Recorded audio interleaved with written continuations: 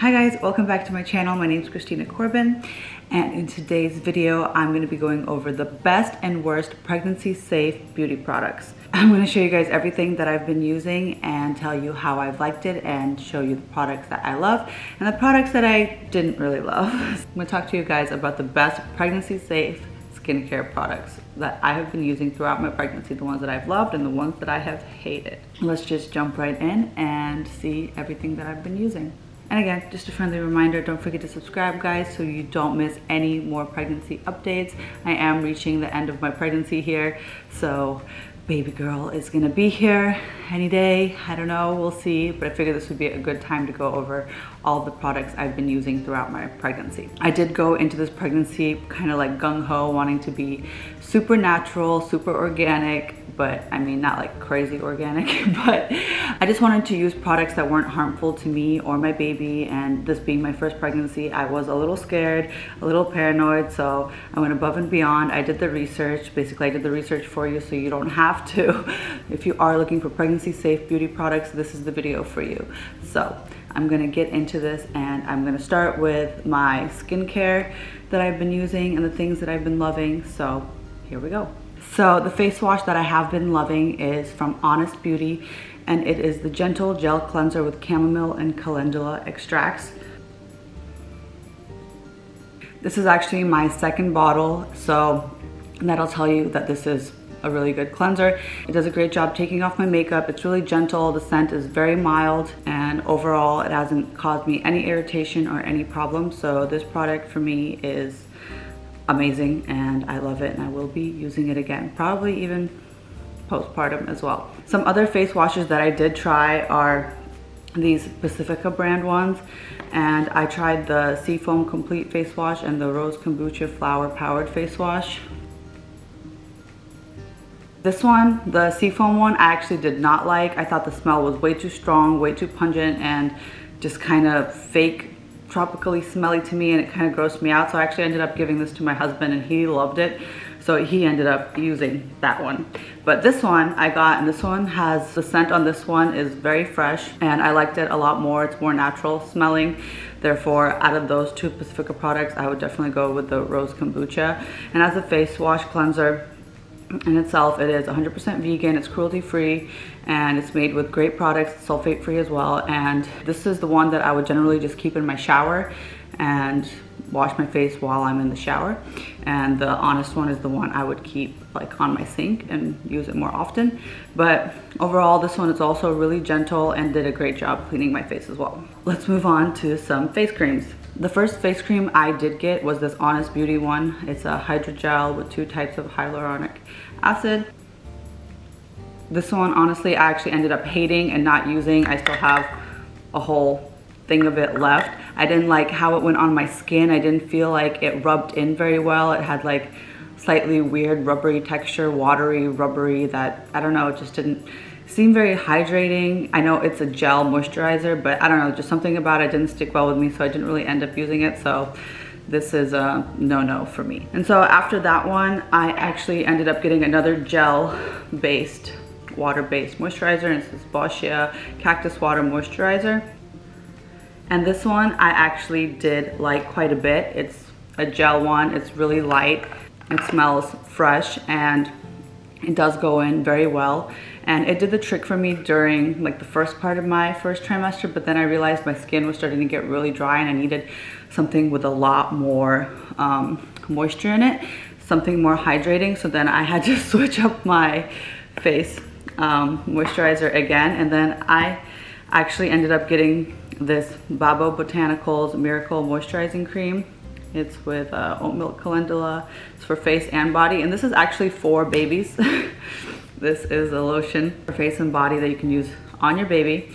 But I was like, you know, if it's safe for baby, it's safe for mama. So I got it, and I actually used quite a bit of it. I liked it a lot. It's very moisturizing. I would just put it on my face every morning, and it is super safe and it's gentle and soothing, like it says, and it actually is really great for dry, sensitive skin. So I have liked this one quite a bit. Basically, during the day, I would use this one. Then I did get a night cream, which is this, I don't know how you pronounce this, Andalou Naturals 1000 Roses Heavenly Night Cream for sensitive skin. And this one honestly is heavenly. Like, I've loved it. It feels so good on your skin. It absorbs well. You can feel how hydrating it is, and it's just very soothing and very calming, and honestly, it did wonders for my skin. So because my skin was so dry, these two products were my go-to products throughout the majority of my pregnancy. And then I also needed an eye cream. So the one I went for that would be pregnancy safe is this Youth to the People Kale and Aloe Sunflower Oil Tripeptide 5 Superfood Peptide Eye Cream. I originally wanted an eye cream that was a little more hydrating, but this one did the trick. It was light, it absorbs well, and I didn't have any problems with it, no irritation. So I have been using this and I have been liking it quite a bit. But I think post-pregnancy I will be switching back to my normal eye creams, which I couldn't use during pregnancy. Another product, which is like actually ended up being a holy grail item for me for my face, is just literally the simplest product you could think of, and it is this vitamin E oil.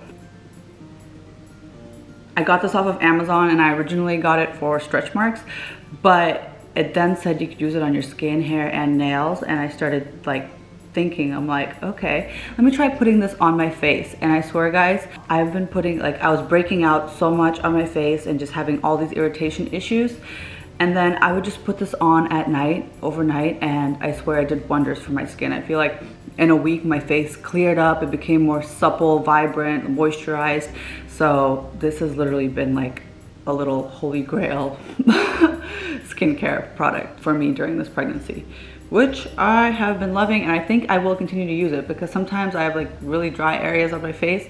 So even if I use it for those, it's great. And the great thing about this is oil, but it's not, you don't feel oily after. It absorbs very, very well, and you don't feel like you're like sticky and oily and gross. It has like, it's highly absorbent and it's awesome. So I highly, highly recommend using some vitamin E oil on your skin if you're having dry skin issues like I have during this pregnancy. One product that I absolutely hated, yes, hated, I actually got this because I saw this in somebody else's YouTube video and it seemed like awesome to me, and I was having super dry skin. Is this Looks Me, I think you pronounce it Looks Me.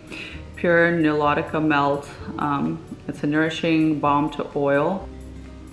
And honestly, look at the size of this bottle. Like, it ended up being way too overpriced for what you're getting. Yes, it's 100% natural, made from some kind of amazing nut from somewhere, but basically the point of it is you just put it on your like dry spots on your face. But I've hated it. It's like way too like balmy. It feels like more like a lip balm to me and not a dry spot face product. I didn't like the smell. I didn't like anything about it. I feel like it's a waste of money.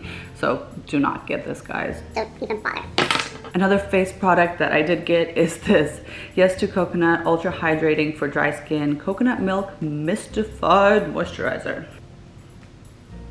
Since I have been pregnant during the summer, this has been a great thing if I'm going to the beach or to the pool or just to mist on myself throughout the day. Sorry, I feel like my throat's a little something. I'm like congested or something, so my voice like is extra raspy or something. I haven't used too much of it, but it's a great refresher.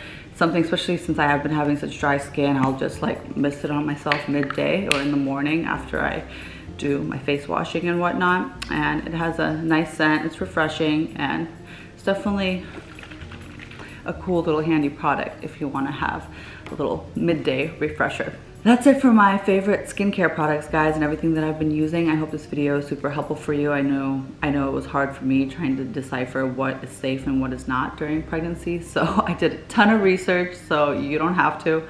And I hope you guys give these products a try because they have really helped me throughout my pregnancy.